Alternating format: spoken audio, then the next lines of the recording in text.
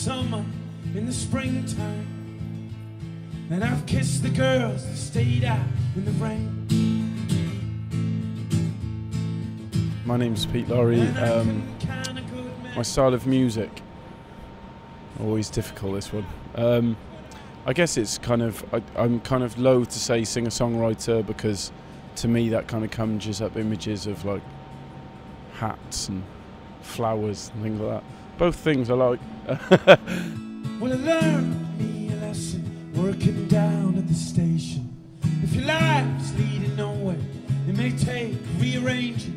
It's the same boat we're all in, so don't tell me it's sinking. Just sit down and roll.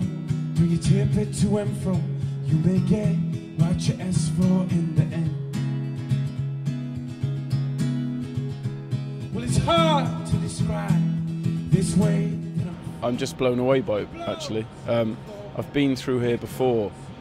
I think when I must have just been late or something and not stopped to look around, and it's like the most amazing airport that I've ever been to, and it's a train station, so it's impressive.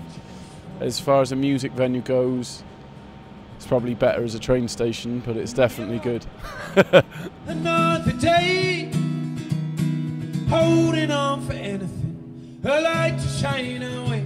Here we go, the same old song, waiting for the world to change. Someone to sing along, but I don't hold my breath these days. Travelling is a big part of, has been a big part of the record. Me and my drummer just went travelling a few times to America and to Southeast Asia, and a lot of the songs were written there because you just have some different experience, and I think life experience is so important in writing songs. Holding on for anything, a light to shine our way. Here we go, the same old song, waiting for the world to change. Someone to sing along, but I don't hold my breath. Oh, when we were young and life was a playground in the sun. Oh, when we were kids. Yeah, I think the station sessions, anything like this, I think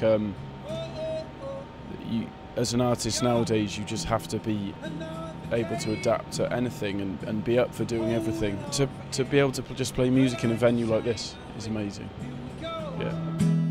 The same old song, waiting for the world to change. Someone to sing along, but I don't hold my breath these days.